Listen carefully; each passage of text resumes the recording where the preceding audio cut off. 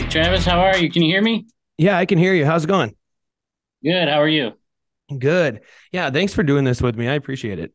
Hey, no problem. I'm glad to have be here. So, if you could just start by introducing yourself and then the name of your company.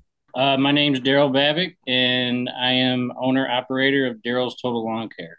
So, how long have you guys been in business? So this is actually the second full season, full year. Is this what you always wanted to do, or what was the idea behind kicking this Um, off?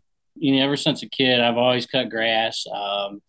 But I've always kind of done it as like a side thing. Having children at a young age, I kind of had to have a 40-hour job, around Metro Detroit. We got a lot of plants. So, I mean, I had to have insurance, things like that. So I always had it as a side thing, but I kind of just started advertising a little bit and really wanted to pursue it. It just kind of took off. And then this is year two, obviously. So, what did that look like starting off? Like, how many machines, how many people now? Where are you at right now? And what are you So kind of looking I'm to do? Yeah, so I'm a solo operator. I work by myself. Right now, I have a 52-inch ZTHD and I have a 32-inch Pro Stance. Okay. Okay. And I was push mowing those backyards, and I wanted to be more efficient, and I wanted to save my knees a little bit and legs, and so we got to 32, and it's been great. And how many places do you go to for people that don't completely understand what landscaping companies do? What does that look like for you? I finished the season off with 63 clients. And so I'm doing roughly between like 10 and 13 per day. Oh, wow. Okay. Um, yeah, but I try to keep the route density to where I'm able to accomplish that. Because, Okay. when you're in the truck and driving around, time is money and it just don't work that way. So, Is the competition really tough in your area? Um, it is, but it's not. There's going to be competition everywhere you go. I just try to set myself differently from them. I'm not saying that nobody does bad work because they do great work, but I just customer service is number one with me. Quality work, and I think having those two things, it kind of just sets me apart from certain things, especially when pre-existing clients from other people contact me, and I hear these horror stories, and it's just like it makes me wonder what's really going on with some of these guys. But I end up coming in, and it works out great. And how are they hearing about you? Is that more of like, is that why you are so strong on social media? Is that kind of what brings them to you? Well, every time I ask, it's either off next door that they get my information, or it's Google.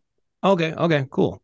I do get some people that reach out on Facebook. My Instagram just seems to be more so of a lawn care community. I don't get too many messages other than fellow lawn care brethren, but it's mainly Google and Nextdoor that I get the most business.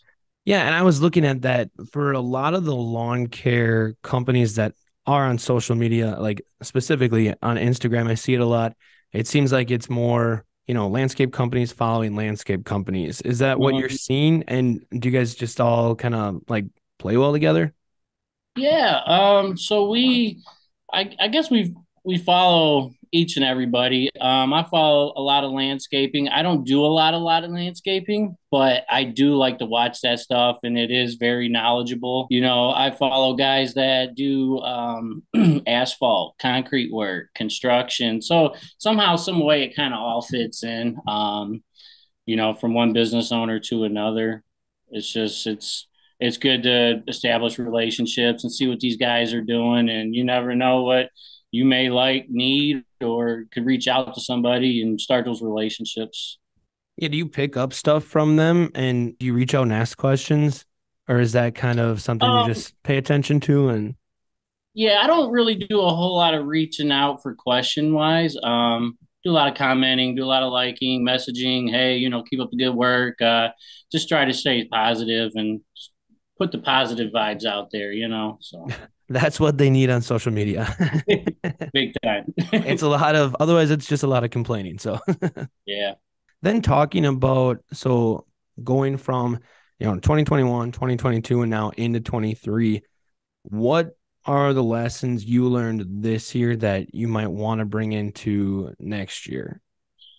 So I really only have one big main lesson that I really learned that really was a big negative impact. It wasn't a big negative impact, but it's something that I definitely know moving forward.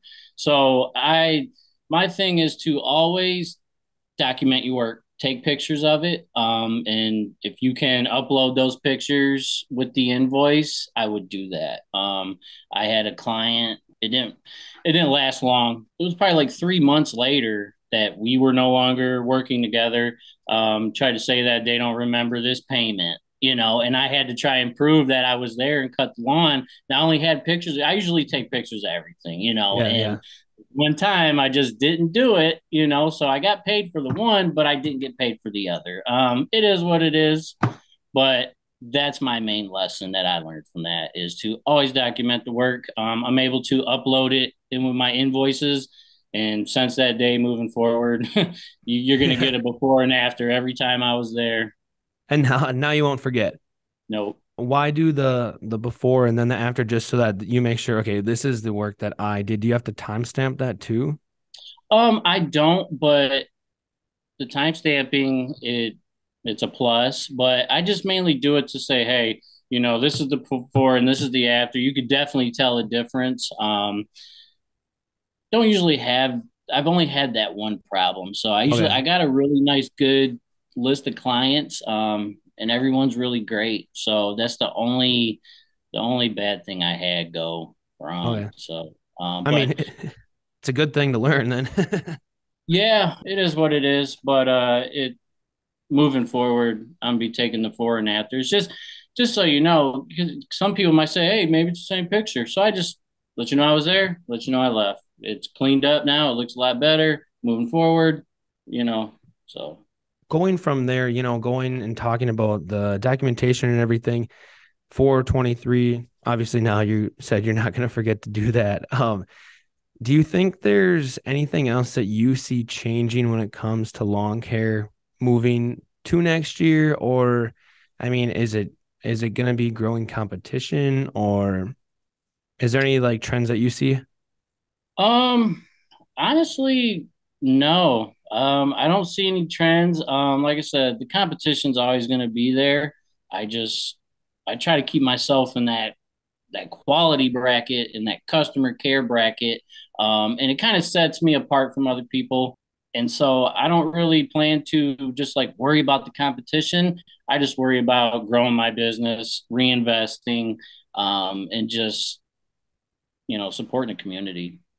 What are you guys doing right now? So, like, are you still doing some cleanups? I saw earlier there is one yet, but is there a lot of snow there yet, or how's that going for you? No, we haven't got next to anything. We had a couple little squirrels and light dustings, but it wasn't enough for me to go out. So yeah, we haven't had anything yet. I'm still doing cleanups here and there. I've got all my properties done, so it's just mainly people inquiring, reaching out, and just those one-off cleanup. So For it being legit winter, is that pretty rare for you guys?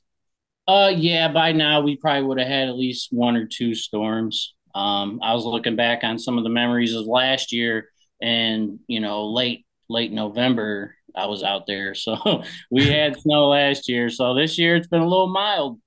One other thing that I did want to ask about is for maybe high schoolers or, younger people that are trying to get into that side of the business. What advice would you have for them? Is there any schooling that they should be looking into, or who should they be reaching out to if they're interested? Well, I mean, if they're into it, then they should probably already be cutting their own grass at home, maybe a couple neighbors. At that point in time, the word of mouth works really great. I just say go for it, start knocking on doors. If that's what you want to do and pursue your own. Now, if you just want to work for a guy, you really all you got to do is just get on Google and look, just look up these lawn care companies and just see who's hiring. But as for the young entrepreneur, I think that they should just start going door to door. I mean, that's what I started doing as a kid, just knocking on doors. Now that we have this digital world and we're able to be on the internet, things like that, just start getting in these Facebook groups, get on Facebook, get on Instagram, get on Nextdoor, just let people know you're available for work. Are there quite a And few of those Facebook groups and everything ready or that are just active? as far as like your specific town and city that you live in, neighborhoods, things like that, they should have their own special little groups, and you can join those, and you can advertise your service. I get quite a bit of work from that, and it's free. It's free advertisement, so it's kind of like a word of mouth thing, and then you get your clients in there. Oh, he does excellent work, things like that, and it just a snowball effect. It just starts taking off. So word of mouth is probably the key. Yeah, but I always encourage online marketing. I plan to do like a door to door thing, mailing this spring. So And then when you started yours, what was probably the toughest thing that you learned just trying to, get into it and grow? the toughest thing was really just trying to build that clientele. That was a big thing for me. Not that any of my clients were leaving me, but it's kind of hard to throw out my price and then this guy comes in and just, you know, and usually it's those people that are already shopping and but they come and go, but it Mhm. is what it is. Is there anything else that you think people should be aware of for this coming year? Or is it more just, hey, just make sure that you document everything? For me, mainly it's just document everything. I strongly encourage it. I haven't really ran into any real bad problems yet. I'm sure they're coming, but Yeah. I haven't really had any problems. I mean, I communicate well with my customers. I don't have any issues with them. They follow the policies. I respect their yard. I mean, it's been very good. But like I would say, always have a couple extras of things, your weed whips, extra gas cans, have your 2 cycle on hand. Just find ways to be efficient. Okay. Yeah. You don't want any wasted time. No, Well, hey, thanks for talking with us. yeah, no problem. I appreciate you reaching out. Is there anything that you wanted to touch on that you think we might have missed? Um, Not really. I mean, I have some notes here, but really invest in yourself.